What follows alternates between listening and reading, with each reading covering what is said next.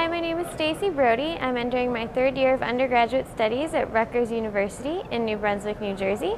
I did my poster on malarial curatives from the Northeastern United States, and my co-authors are Graziose, Ilya Raskin, and Lena Struwe.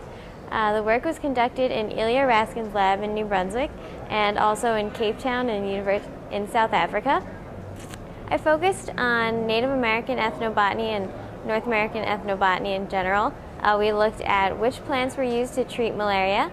I reviewed the literature and selected 5 plants to test. These were Alnus serrulata, Callicarpa dichotoma, Cercis candensis, Eupatorium perfoliatum, and Cercis alba. These were commonly mentioned in the literature.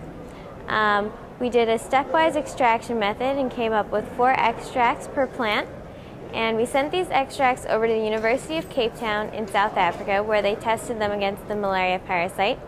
The chloroform extracts for all the plants were active, and this was to be expected as the method was designed to isolate alkaloids in these extracts. So that wasn't as surprising. What did surprise me was the activity of the aqueous extract of the beautyberry, or the Callicarpa dichotoma fruit. It was pretty active, and I suspect this may be due to the presence of glycosides, which would have come out in this extract. These are fairly active compounds. They have been extracted from other plants in this genus and even from with this species. So I'd like to take my work further and to do that. I'd like to thank you for your time, and if you have any questions, feel free to contact. You can find me at Rutgers University.